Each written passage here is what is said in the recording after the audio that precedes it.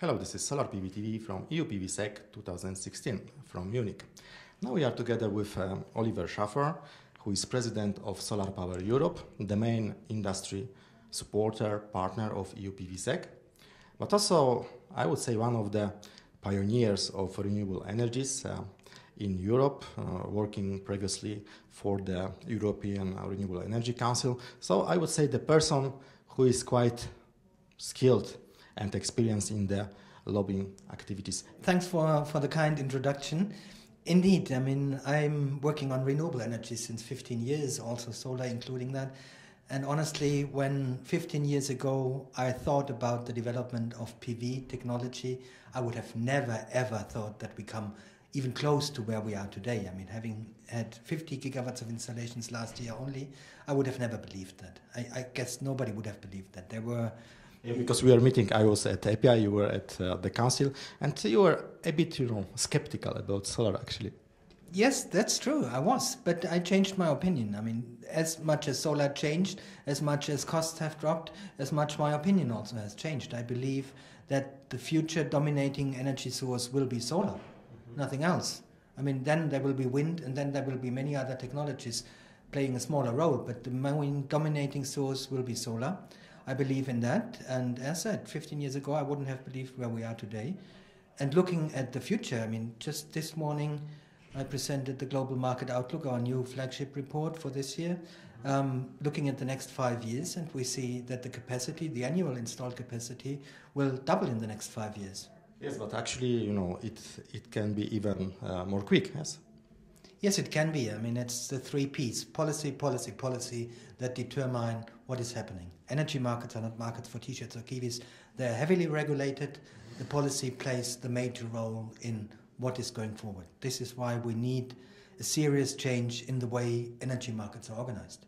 But we don't speak only about energy actually now, yes? We speak about the whole energy and transportation solution, even including the society behavior, yes? Yes, I mean, the energy business will be a different one in the next 10 to 20 years. There's going to be energy services that will be offered, that will be services for heating, for transport, for electricity, for all things combined. Your self-driving car will come once you order via the internet that is driven by the electricity. Your self-driving car will automatically come when you order movie tickets. This will all be organized in a way. So energy will be a question of energy services. The generation aspect plays a much smaller role because the generation aspect in the production is totally different. We have no source costs anymore when wind and solar are dominating future energy markets. So Oliver, as I was mentioning, you are one of the, let's say, pioneers of European lobbying for renewables. And you remember at the beginning our main goal was just to work together within the renewables, yes? And try to represent our industries towards the European Commission, institutions, member states. But now I think it's changing, yeah? Because normally if you represent the whole system, so normally you should work now also with other actors, yeah? Like electric cars, like utilities organizations. How do you lobby if you compare to the lobbying in the past?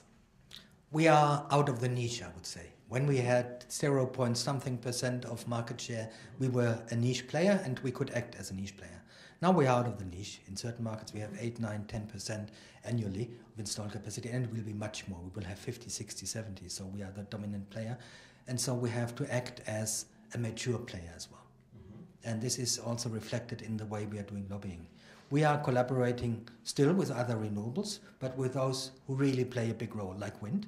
But we are also talking to gas players. Gas offers flexibility. We are talking to battery operators, because battery is also something that offers flexibility. We are talking to the Googles and Facebooks of this world who will drive demand and supply side and bring that together in future. So we are broadening the scope of the association. It's really like exciting, yeah, no? It is a totally exciting time. I mean, when I took over the presidency of the association 2 years ago, it was already exciting, but still it is even more. Yes. We are driving that. I mean, it's also reflected in our name change. It's just showing that the solar sector is not just panel manufacturers. It's much more. We are a serious player on energy markets, and not just electricity also. So EPIA and SolarPower Europe now was always supporting EU PVSEC, and I remember it was a very important event in the organization agenda. And what about now and the future? How do you see the cooperation with EU PVSEC, and what EU PVSEC stands for SolarPower Europe?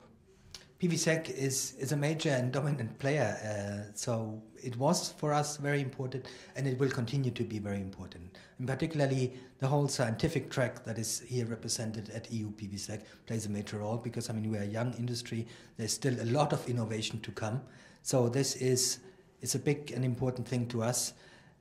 I personally, now speaking as an employee from SunPower, I enjoyed that the two conferences are now together at one place in just 1 week. So it's one trip less per year. So something I can say personally very good, but overall it's very exciting, the EU PVSEC, and it will continue to play a major role. Thank you so much, Oliver, and I know you have a very busy agenda, and thanks for finding time. Pleasure. That was Solar PV TV together with the president of former EPIA, now SolarPower Europe, Oliver Schaefer from EU PVSEC.